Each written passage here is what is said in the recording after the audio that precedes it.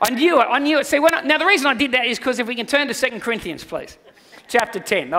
He told me that this morning, and as usual, and those of you that are visitors here, I love to take his jokes and completely butcher them in public. It's a skill set that I have, and I do it quite regularly. 2 Corinthians chapter 10, verse 5. We looked at this last week. I want to continue this train of thought. 2 Corinthians 10:5. Paul, the apostle, writes, he says, the weapons we fight with are not the weapons of the world. Last week we looked at Romans chapter 12 and verse 2. Paul says to the Roman believers, these guys are Christians, they're following Jesus. And Paul says to them, he says, do not be conformed to the pattern of this world. Do not be conformed to the pattern of this world, but be transformed by the what? Renewing of your mind. Now he's speaking to believers. He's speaking to people that were once in darkness, according to Colossians, were once walking in darkness, but God picked them up and placed them in the kingdom of light. He's speaking to people that once knew no hope and now have hope. He was speaking to people that were once alienated from the life of God and were now in the life of God, joined through Christ. He's speaking to people who are sitting in churches, who are saved, born again, and filled with the Spirit. But he says to them, don't be conformed to the pattern of the world. He says, be transformed by the renewing of your mind. So just because you're born again, just because you are following Jesus, just because you are filled with the Spirit, doesn't mean that your mind has already been transformed and changed. How many of you know that you still have thought patterns and ways of dealing with life and ways of seeing the world that you still struggle with, even though you're walking with Jesus? Even though you love God, you believe in the death, the burial, the resurrection of Christ, but you still have thought patterns and ways of thinking and processing that you know don't push you towards the life of God, but they keep you from the life of God. Is there anyone else, or is it just me? Okay, there's a handful of you. I appreciate that. So Paul's writing to these people in Corinth, and he's saying that the weapons that we fight with, he said, they're not weapons of the world. He says, on the contrary, they have divine power to demolish strongholds. So the weapons that God gives to us, the things that God... The assumption he's making here is he's saying to these Corinthians, you're born again, you're saved, but hey, guess what? You're in a battle. Amen? You are in a battle. There is a fight going on. You might not like that. You might not have chosen that. You might be a lover, not a fighter. Who's a lover, not a fighter here? Hey? I'm a lover, not a fighter. Anyone? Okay? Some of we don't like that. But guess what? Lovers, not fighters, it doesn't matter. You didn't have a choice. When you came to faith, you entered a spiritual battle. Amen? And we have weapons at our disposal, and those weapons, he says, are not fleshly and carnal. He says, on the contrary, our weapons have divine power to demolish strongholds. And then he goes on. He says, we demolish arguments and every pretension that sets itself up against the knowledge of God. What are the strongholds he's talking about? He's talking about those arguments and those pretensions, those thoughts, all that stuff in our mind that sets itself up against a pure knowledge of God. A knowledge of how God sees you, of how God sees the world, of what God says is right and wrong. We have these things that come on in and invade our mind and attack us to pull us in a different direction. And so what he's saying here is that there's a battle going on that you're a part of. Most battles in the natural are fought over three things. It's either real estate, religion, or resource. Just about every war that's ever been fought was fought over one of those three things. It was real estate. We want a piece of land. It's not ours. We're going to take it. It's resource. We're fighting over oil or waterways or whatever it is. Or it's religion. We're going to get you to follow our way of thinking, and if you don't, we will run you through with a sword or whatever. Most wars are fought over those three things in a battlefield out there, but Paul's saying as a believer, there's a war going on, and you've been conscripted whether you like it or not, and it's battles going on up here. It's how you think. And just because you're sitting in church every Sunday doesn't mean you've won the battle, amen? Doesn't mean you've won the battle. Most of us are not even aware of the battle. We come to faith and we give our life to Jesus. How many people do you know that they'll walk with God for a little bit and then 2 months, 3 months, 6 months, they turn away from God, and then when you try to talk to them, they go, I've been there, done that, doesn't work. What do you mean it doesn't work? What you mean is you weren't prepared to do your part of the work. You just want God to come in and do absolutely everything for you. Well, I'm going to write a book called The New Testament for Dummies, right? And it's going to state at the front, God doesn't do everything for you. You still have a part to play in the Christian life. You still got to work out your salvation with fear and trembling. And in connection to what we're talking about here, you have to do the work, the discipleship work of renewing your mind. God didn't pull my mind out and give me a whole new one. I had a computer once and it completely bit the dust, right? The hard drive frazzled and blah, blah, blah. And I took it to a computer guy. You know what he did? He just unscrewed the back, pulled out the hard drive, whacked in a new hard drive, and bang, it was a new computer. Well, God didn't do that to my mind when I got saved. Praise God, he didn't cut the top of my head off, open it up, rip my brain out, put a new... I wish he had sometimes, but he doesn't work that way. He doesn't work that way. I've got to renew my mind. I've got to renew my mind. Colossians chapter 3, verse 1 to 3, Paul, the same writer, he writes to a group of believers in a place called Colossae, and he says this. He says, since then you have been raised with Christ, set your hearts on things above where Christ is seated at the right hand of God. Set your minds on things above, not on earthly things. Why? Because you died and your life is now hidden with Christ.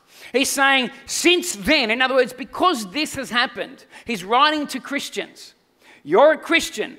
Here's what's happened. You're now seated with Christ in the heavenly places. Some things have changed. You're not in the kingdom of darkness. He says, because of that, because that's happened, God has done that for you. Now you set your affections and your mind on things above and not just on things of this earth. Who does it? We do it. Set your mind. Set your mind. He doesn't say God has now set your mind and it'll be fine. You're sweet. Just travel along now. Everything that pops in there must be from God. Just accept it. Run with it. Go with it. He says, no, no, no. You've got to set your mind. There's still a little bit of work that we do in this process. And here's the good news. God never asks us to do something that he doesn't empower us to do. Amen? Is that right? God never asks his children to do something that's impossible for them to do. Way, way back, many years before Jesus came, there was an old prophet called Ezekiel. And Ezekiel chapter 36, I don't know if I put that one up there, I might not have. But in Ezekiel chapter 36, verse 26 and 27, Ezekiel speaking forward, what we Christians would call prophesying, speaking into the future about when the Holy Spirit came, he said, this is what's going to happen to people that decide to follow Jesus. He says, I will give you a new heart and put a new spirit in you. I'll remove from you your heart of stone and I'll give you a heart of flesh. And I will put my spirit in you and I will move you to follow my decrees and keep my laws. I'll move you. In other words, I'm going to put my spirit in you, and everything I've called you to do, everything I've called you to live by as a believer, I can guarantee you this, I will give you a spiritual momentum towards that. Now, when I didn't have Jesus in my life, I could sin like that. I could go out and do whatever I wanted without a conscience. I didn't care. If it felt good, do it, right? Then I became a believer. And you know what I did just after I became a believer? Confession time, public confession time. Just after I gave my life to Jesus, I made a really, really dumb decision. I went out with some mates, had too much to drink, carried on like a pork chop. Police pulled me into the police station, fingerprinted me, all that jazz. I had to go to court. I fessed up. I was brutally honest, said, yep, I did the deed. I'll cop whatever and so on. But you know what? I was doing the same thing 2 weeks before I came to Christ, and I didn't care. All of a sudden, I felt so convicted that I'd gone and done this really, really dumb thing. It's almost like before I came to Jesus, I had this momentum that pushed me towards the things that were against God. Wasn't hard to do. It was easy. I was just flowing in that stream. Then when I came to faith and the Spirit of God comes in me, and in order to sin it, I had to force myself to do the wrong things because the momentum had shifted in my life. It wasn't pushing me away from God. Now this Spirit in me, the momentum was pushing me towards God.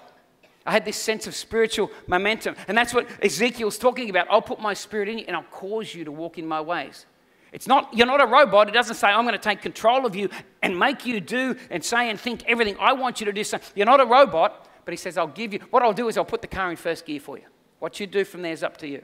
But I'm going to put it in first gear and just give you that little bit of momentum. Anyone notice that since becoming a believer? Once upon a time, you might have got away with this, and then you come to Christ and you go, I can still do that, but geez, it just doesn't feel right. And I feel like I'm actually working at that now. That came so naturally to me before. Now it's hard. Well, it's because, as Ezekiel says, God's Spirit's in you and he's causing you or he's moving you in the direction towards God, not away from God. Paul writes to the Roman believers And he restates the importance of getting our minds set on the right things if we want the right fruit in our lives. He tells them that the way a person lives is a reflection of the way a person thinks. Romans chapter 8, verse 5 to 6. He says, those who live according to the flesh have their minds set on what the flesh desires. In other words, their mind is set here, and because of that, this is what life looks like. Because their minds, they already have their mind set. If you have your mind set on this, he said, well, then that's the direction your life is going to go.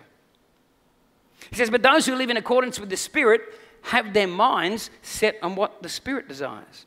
The mind governed by the flesh is death, but the mind governed by the Spirit is life and peace. There's so much written in the New Testament about our minds. There's so much written about what's going on up here and the battle that's taking place. And the trajectory of our most strongest thoughts is going to be the trajectory of your life. Your thoughts are going to take you somewhere. Remember last week? Sow a thought, reap an action. Sow an action, reap a habit. Sow a habit, reap a character. Sow a character, reap a destiny. Starts with a thought, ends with a destiny. It ends with a destiny. Your dominant thoughts are taking you somewhere, whether you like that place or not. And here's what a lot of people do. A lot of people look at that place and just fight hard. I don't want to. We used to, when we were in Youth with a Mission, we used to involved in discipleship training with young people. It was amazing how many young people would sit there in a session talk, and they'd be going, I'm never going to be like my dad. I'm never going to be like my mother. I'm not going to be like that. I'm not going to be like that. But what happens is their whole life, their mind is set on what they don't want to be. Well, that's what their mind's focused on. You know what happens? They grow up and they end up becoming like that. Because that's where their mind is. That's where their focus is. They're thinking and focusing on what they don't want to be. Whatever you're looking at, you're going to hit. Amen? Whatever you're looking at is what you're going to hit. How do you know what your mind is set on? Have you ever stopped and thought about that? The Bible talks so much about the mind and the thoughts. Have you ever actually sat back and looked at your thoughts? See, this is what Paul's getting at in 2 Corinthians. Take every thought captive. Because when something's in captivity, when those 3 loaves of bread were in that cage, Rodney was able to sit back and look at him and all of a sudden go, hang on a second, that's just a loaf of white bread.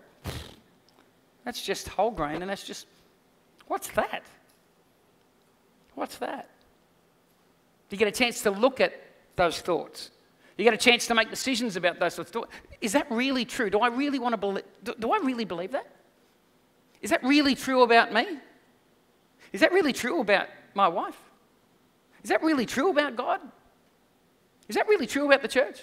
Because sometimes they just come on in and we act on them and we just move with them and we don't grab a hold of them and we don't think about them. So how do you know what your mind is set on? Well, you need to take an inventory of your dominant thoughts. Have you ever sat back and thought about what you're thinking about? Have you ever done that? Sat down and gone for a day. I'm going to think about what I'm thinking about.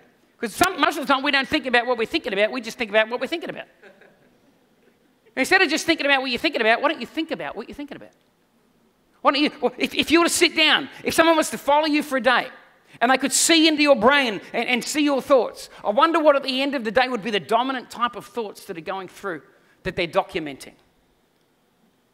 I wonder how you would feel about yourself, truthfully. I wonder what they'd write down about how you feel about yourself. I wonder what they'd write down about how you feel about your life. I wonder what they would write down, your dominant thoughts about how you think God sees you. I wonder if we could do a thought inventory. What occupies the real estate in your mind the most? Is it the things of God or the things of the world? Is it the vanishing riches this world offers or the treasures in heaven that moth and rust can't destroy? What's more dominant to you? Is it the truth as God sees it, or is it the most popular opinion of current culture? What's your mind set on? What's your dominant thoughts? Remember this, your dominant thoughts are leading you to a destination. Whether you like that destination or not, they're going to take you somewhere. That's why we need to think about what we're thinking about. Numbers chapter 13, we mentioned this last week, but I want to have a bit of a look at this. This will give us a bit of a picture of kind of what I'm talking about here. In Numbers chapter 13, verse 27 to 33, we've got the picture of the children of Israel. Now, you all remember the story. The children of Israel are in Egypt. Moses comes, and God uses Moses, and the children of Israel are set free, and there's all these miracles and stuff that these children of Israel would have been sitting there going, my goodness, this is amazing, because for 430 years we've been slaves, and we felt like God didn't didn't care for us. We felt like God was distant from us. And then all of a sudden, water's turned into blood. Frogs are popping around everywhere. Firstborn are dying and everything like that. And they're completely blessed and nothing's happening to them. In the end, this guy that has kept them captive and is abusing them and mistreating them ends up going to Moses. Okay, dude, you can take them. 2 million of them, you can take them. Not only did they walk out of Egypt, but they knocked on their neighbor's door and said, give me all your gold and trinkets and all the goodies. And they took all the goodies with them and they walked out. They walked out. As Pharaoh sat there sobbing on the balcony, they walked out. Then, of course, Pharaoh has this change of heart. So he gets his armies together and goes, what have we done? This was ludicrous. Let's go and get them. So Pharaoh and his army start charging after them. The Israelites get to the edge of the sea and God parts the waters and the children of Israel walk across on dry ground. And they turn around as the Egyptians are following them. Then the water closes over and the enemies of Israel are defeated and gone. And they're standing on the other side. Like, this is pretty amazing. Most of us in this room would love to see something like that in our lifetime. Amen? And if you saw something like that, you would never doubt the reality of God's love, would you? Would you? Can't tell you the amount of people I talk to. If I only saw a miracle, I don't think that would change anything really.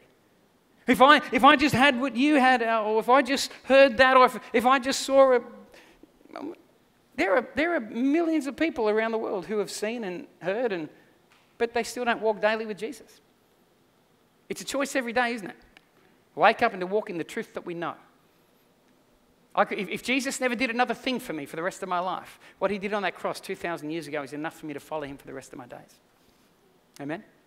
Dying on that cross, taking upon himself that which I deserve, so that I never have to face that. I never have to stand before God and be separated from God and be judged for all my yuck because of what Jesus did. If that was it. But praise God, it's not just that. God continues to bless us. So here we are, they're over there and they're getting ready to go into the promised land. Remember, God has spoken to them and God says to Moses, go and I want you to get 12 spies, tell them to go and look at the land I am giving you. Everyone repeat back to me, I am giving you. Right, not go and have a look at the land and tell me if you think you can take it. He's very deliberate. He says, go and have a look at the land I am giving you. In other words, it's already yours. It's like I just went and bought you a new Lexus. You don't know this, Owen. I bought you a Lexus. Okay?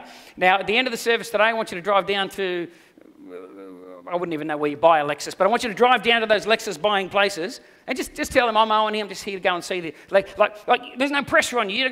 You're just going to have a look at what's already yours, right? And this is what God said. Go and have a look at the land that I am giving you. I'm going to give this to you. So 12 spies go in and they come back. Now let's have a look at the response. They came back and it says in verse 27, they gave Moses this account. We went into the land which you sent us, and it does flow with milk and honey. Here's its fruit. But the people who live there are powerful, and the cities are fortified and very large. We even saw the descendants of Anak there. The Amalekites live in the Negev, the Hittites, the Jebusites, the Amorites live in the hill country. These nations, by the way, were warrior nations and pretty powerful people. So understandably, when you're throwing those sorts of names out, it'd be like, Owen, Rocky Balboa's coming to your door and Arnold Schwarzenegger's coming to your door and, you're going to kick them out, all right? You're going to kick them out, right? Good luck. And he goes on, he lists these nations.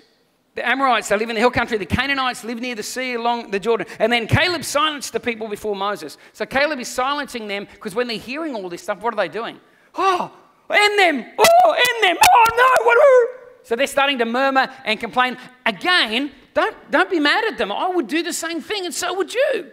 We would do the exact same thing. But Caleb, it says, quieted them. He silenced the people before Moses. He said, we should go up and take possession of the land, for we can certainly do it. But the men who had gone up with him, catch this, they said, we can't. We can't. We can't. I mean, God's already told us that's our land. We a couple of days ago, 2 weeks ago, we were in Egypt. I was lugging stones around building Pharaoh's properties. And then God came in, and we saw frogs and blood and firstborn die and all this sort of stuff, and then we grabbed all the trinkets and we walked out. We walked out the front gate, by the way. We didn't sneak out the front gate. I saw Pharaoh sobbing on the balcony like he couldn't do anything about it.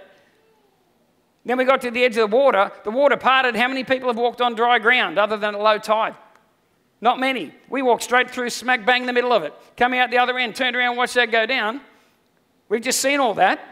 And God said we can have this land, but we can't. We can't. They said we can't. We can't attack those people. They're stronger than we are. And they spread among the Israelites a bad report about the land they'd explored. They said this, the land we explored devours those living in it. Now, hang on a second. A second ago, they were huge warriors, tough and strong. And now the land devours its inhabitants. But the inhabitants that are in there, they're not devoured because they're strong, big warrior type people that we should be afraid of. But the land devours its inhabitants, except for the inhabitants that inhabit it. It doesn't make a lot of sense, does it really? You know? Again, sometimes it's good to grab your thoughts and have a think. Grab your thoughts and think about what you're thinking about. Because that doesn't make sense. If I was there, I would have put my hand up and gone, I've just got a question. If it devours its inhabitants, then how come its inhabitants are not devoured? That would be my first question, but I wasn't there. And the land we explored devours those living in it. All the people we saw there of great size. We saw the Nephilim there, the descendants of Anak that come from the Nephilim. We seemed like grasshoppers in our own eyes, and we looked the same to them. The 10 spies said we look like grasshoppers to them. But before that, they said we look like grasshoppers in whose eyes? Ours. The problem here had nothing to do with the nations that were in the land. The problem here had nothing to do with a good God that gave them a promise and gave them a destiny and a future. The problem here was what? How they were seeing themselves. What's going on up here, boys? Now, here's the thing. If you were a slave for 430 years, you'd probably think the same. It's amazing how the way we live, before I came to faith, for 19 years, set me up for patterns of thinking, ways of seeing things. And the day I gave myself to Jesus, they didn't all just change. I had access to information that was different, but for some reason, some of this stuff is still there. It hangs on, and it hangs on, and it hangs on. Until one day, we decide to take those thoughts captive. And we bring them into the obedience of Christ. We look at them, and we go, hang on a second. Is that what God says? Is that what God thinks? I'm a new creation. I'm not that old creation. I'm a new creation now. Is this how this creation should be thinking? Is this what God would say?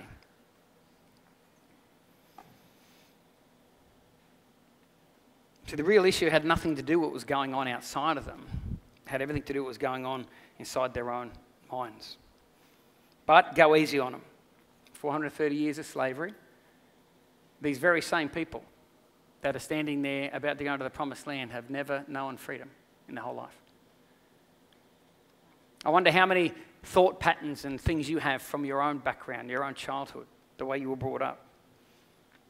And we come to faith, but we know something's still holding me back from really embracing everything God has for me. I wonder if we've ever stopped and gone, well, maybe a lot of that's up here. Because the way we think leads us. We act on our dominant thoughts in life. The thoughts that we sow, the thoughts that we allow in, that we fertilize. Remember last week, about 60,000 thoughts a day are going to come into your brain. You think about 60,000 thoughts. The average person thinks about 60,000 thoughts a day. They're not all bad, but they're not all God. And some of them are going to want to pull you towards God and the life God has for you. Some of them are going to pull you away from that. 60,000 thoughts. And we've got to take those thoughts captive. Because if we're going to seed those thoughts, we want to know we're seeding the right thoughts. If we're going to water and fertilize those thoughts, I want to know that they're the right thoughts. I want to know that they're thoughts that line up with what God has for me, and who God says I am, and who God says that He is. So what about you? What lies from the past do you continue to water and fertilize? In grade 7 of high school, my mother was a bit of a gypsy. I lived with my mum at this point. My parents were separated and I spent a bit of time here, there. I was living with my mother and my mum was a gypsy, right? Not a gypsy with a turban and a horse and cart. That would look weird in Australia. But she moved around all the time and she would just grab me off a school bus and say, Al, jump in this car. We're just going to go and visit a friend. And then we'd visit that friend and never come back. And then I'd be at school for 6 weeks at a new school, and then she'd go, we're just going to go and visit another friend of mine. We'd go. And so I went from being, when I was in sort of kindy through to grade 6, I was the kid that loved learning. I was always top 2 at English or maths when they had the little palm card races, with the little kids, like 2 + 2, and somebody go 4. And I was always like in the top 2 of all that sort of stuff, But then in grade 7, something happened. I went to 7 high schools in that 1 year, shifted around. And I'd go to one school, and I'd go into a class, and they would be a little bit further on, and there's a gap in the education, so I felt like I'm trying to catch up to get there. Then you go to another school, and they're learning something totally different that we hadn't learned before, and so on.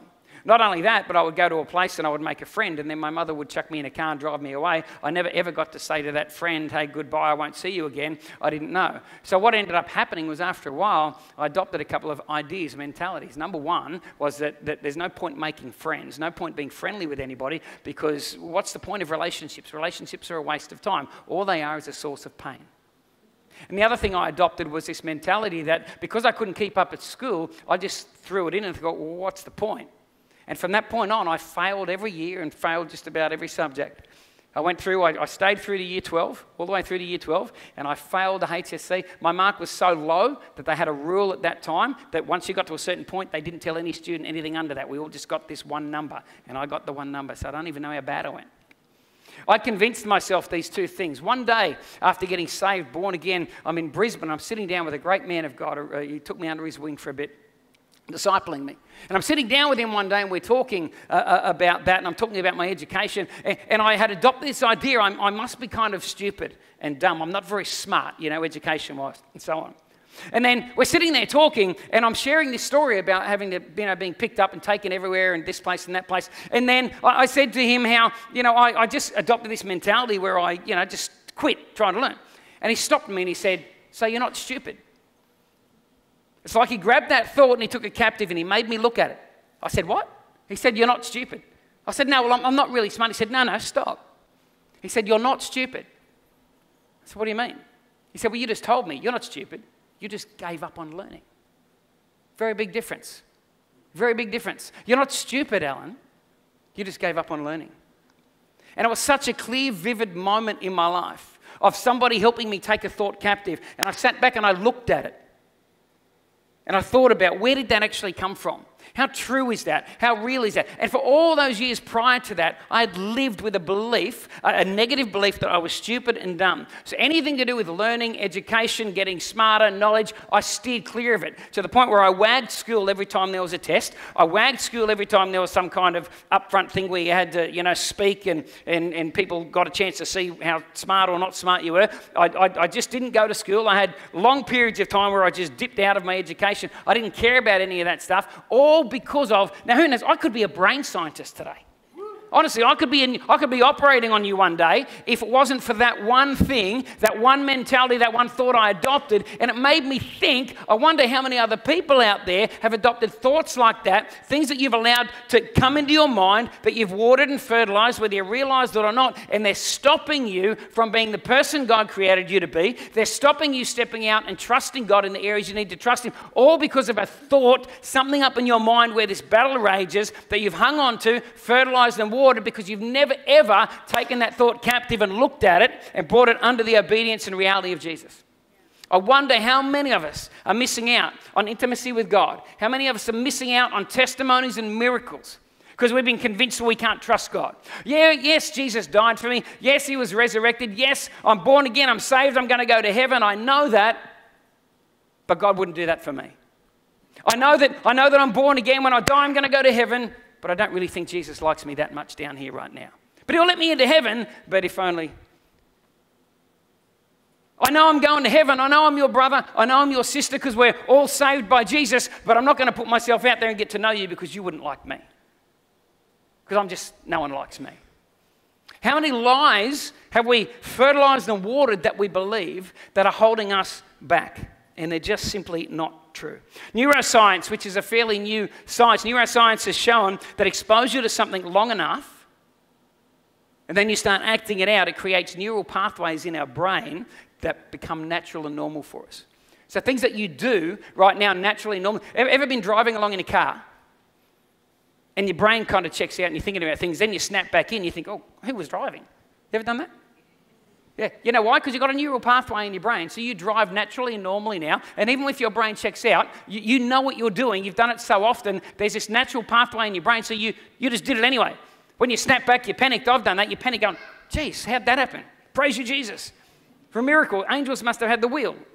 Well, kind of. It was God. He created the brain. He created it in such a way, when you do something enough, you create these pathways in your brain. A little bit like the dog in the backyard. You've got the backyard there, and the dog runs from that side of the fence to that, to that, to that. The rest of the grass is 12 feet high, but there's this path that's just been worn. Why? Because he just keeps on running in the exact same patch of grass. That's what happens with our brain. That's what happens with our brain. When we keep believing things and acting on them, we develop these neural pathways. The brain's an amazing thing. Neuroscience has found that our brain it's so plastic that at no point in life can you stop shaping your brain. It's true. We go, oh, once people get to a certain point in life, your habits are set and who you are and so on. Well, neuroscience is finding that that's actually not true. I've started brushing my teeth with my right hand. You know why? Because it's different and I've never done it before. My whole life, I didn't realize it. I'm reading this book about it and I thought, yeah, that's so true. There are just things that we do. And they're saying one of the good things for the brain, especially for older people, they're getting a bit older, is to do things a little bit different, is just do things a little bit different because it's really good for your brain. Stimulates your brain. What does it do? It creates more neural pathways and fires your brain off and so on. So if you have habits and things that you don't like and that you want to break, it is possible to break them. Don't ever believe that you can't. Change the inputs, start believing the right stuff, and then you'll start acting out the right stuff, and you can literally rewire those parts of your brain. Research shows that the way you get someone to believe a lie is simply repeat the lie over and over. That's all you got to do. Just keep saying it to them. Eventually people believe it. They've even got a name for it. It's called the illusory truth effect. The illusory truth effect. Repeat a lie enough to a person, they'll start believing it and they'll start acting it out. Now that's actually good news. That's good news. Because it tells me if you can replace that lie with the truth, and you can keep repeating that truth over and over and over and over, and you can keep speaking truth to yourself, praise, bless the Lord, O my soul, and all that's within me, bless his holy name. He's speaking to himself. It's not a dumb idea. It's pretty good. People have done it for years. So if you can take the truth and start speaking that truth into yourself over and over and over and start acting out that truth, guess what happens in your brain? You create new paths, neural pathways in your brain. And before you know it, that thing that feels awkward and hard and unnatural becomes more and more natural until it becomes the default and it replaces the old. Here's what I love about the Word of God. Science is so far behind. It's so far behind Jesus. It's so far behind God, isn't it? I read this the other day, and you know what I thought straight away? My brain went to John chapter 8. John chapter 8. To the Jews who believed him, Jesus, look at this. To the Jews who believed him, Jesus said, if you hold to my teaching, you're my disciples indeed, and you will know the truth.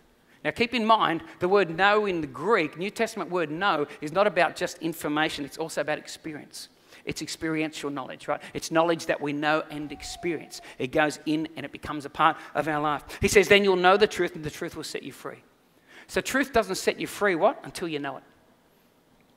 Truth doesn't set you free until you know it. Faith comes by hearing, hearing by the word of God. It doesn't say faith came when I heard the word of God.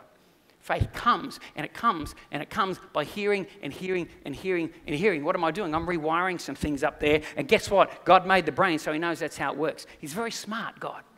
He's very smart. Jesus said to the Jews who believed in him, if you hold to my teachings, you're my disciples, you'll know the truth, truth will set you free. That word hold to, that Greek word hold to, literally means to abide in, to remain in, to dwell in, to continue in. In other words, to stay there and don't depart. What's he saying? Go there and go there again and go there again and go there again and go there again and go there again and go there again. Get it inside of you. Hear the word of God, hear the word of God, hear the word of God. Tell yourself, tell yourself, tell yourself again. Hear the word of God, hear the word of God. Before you know it, you're starting to live it out. You're starting to slowly believe it. Then you fully believe it. Then you're living it out. And you've got these neural pathways going in your brain. And you're starting to walk in all the things that God has for you. Don't think it's kooky. It's not new age. It's science. And God created science. Amen? God created science. Hold to, abide in my word. Why? My word is truth. Abide in my truth, and what's going to happen? That truth is going to, what's going to set you free? Where's it going to set you free? Up here. And when you're set free up here, you'll be able to replace those thoughts and those limiting things that are keeping you from the life of God. You replace them with the truth of God's word. And before you know it, your life begins to get that momentum again and you're flowing in the direction of God. I'll finish with this because we've got to go. Joshua chapter 1, verse 8 to 11. This is why that story about the children of Israel, in my opinion, is probably the saddest story in the history of the human race. It's the saddest story. 2 million people. Because of that negative report, you know what happened? 10 of those spies, the majority came back with a negative report. 2 million people and those 10, guess what? They didn't get into the promised land. It was just over there. Their kids grew up, they marched around for 40 years, and the next generation got to go in. They missed out. They came back and said, they're too big, we can't, we this, we that. Keep that in mind. This was their declaration. This is what they said. We can't. They're too powerful. We're like grasshoppers in their sight. Blah, blah, blah. In Joshua chapter 1, verse 8 to 11, Joshua learns from that experience. I wonder if it was, instead of sending 12 spies, Joshua sends 2. Moses is dead. Joshua takes the reins. He says, well, I'll just send 2. At least that gives me a 50-50 chance because I don't want to go marching around for another 40 years. So he sends 2 spies into the land. And they go into Jericho. And in verse 8 to 11, how sad. Before the spies lay down for the night, she went up, this is Rahab, went up onto the roof and said to them, I know that the Lord has given you this land. I know the Lord's given you this land. She's living in the land. She's one of those people. These people are going, man, these guys are going to kill us. She says, man, we know. I know the Lord has given you this land and that a great fear of you has fallen on all of us. For 40 years, they've been shaken in their shoes, just waiting for these people to step across the threshold and claim what God had given to them. These great giants, the ones that they were afraid of, were over here afraid of them. The only difference is they had God, these guys didn't. It says, we've been waiting here and a great fear has fallen on us so that all who live in this country are melting in fear because of you. Wow. We've heard how the Lord dried up the water of the Red Sea for you when you came out of Egypt all those years ago. And we heard what you did to Sihon and Og, the 2 kings of the Amorites east of the Jordan. We heard all this stuff. When we heard of it, our hearts melted in fear and everyone's courage failed because of you. For the Lord your God is God in heaven above all, on the earth below. Can you imagine it? For 40 years, they're wandering around in a desert because they believed a lie.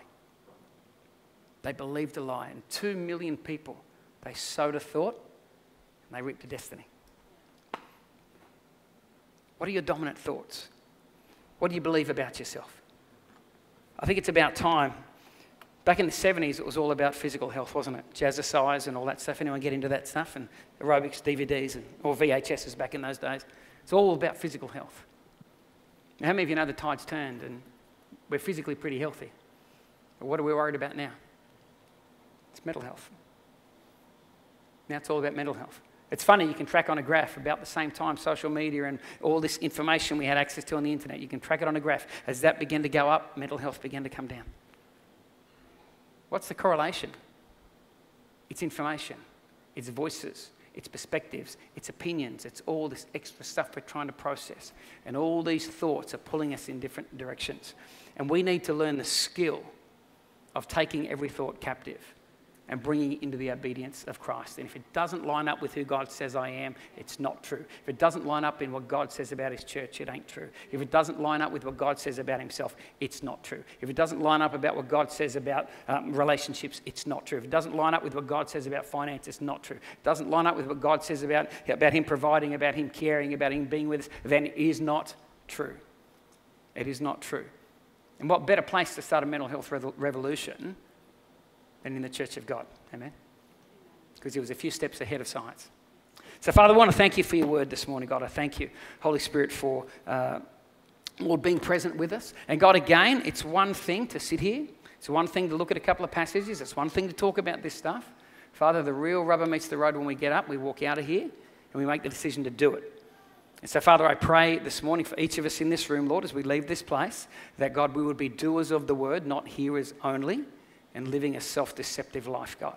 Father, we want to walk in all that you have for us, God. And if there are limiting thoughts, God, if there are things that we are fertilizing and things that we are watering and things that we are believing, God, about ourselves, about you, about the world around us that do not line up with you, Father, I pray, would you begin to expose those things in people's minds? Would you begin to point those things out, God? Would you teach us how to take those thoughts captive, how to sit back and to look at them, to examine them, and to see those thoughts for what they really are. Lies and not the truth of God. So, Father, we just give you this time that we've had this morning. God, I pray as we leave this place for the next 7 days, I pray, Lord, would you give us a chance to tell somebody about the goodness of God. Lord, we are going to go to work and school and all sorts of places where so many people don't know the reality of Jesus. And I just pray, would you give each of us in this room the opportunity to share the good news of Jesus with somebody out there that doesn't know it, Father. And we ask this in Jesus' name. And everybody said, Amen. Amen. Amen. Amen. God bless you guys. Hey,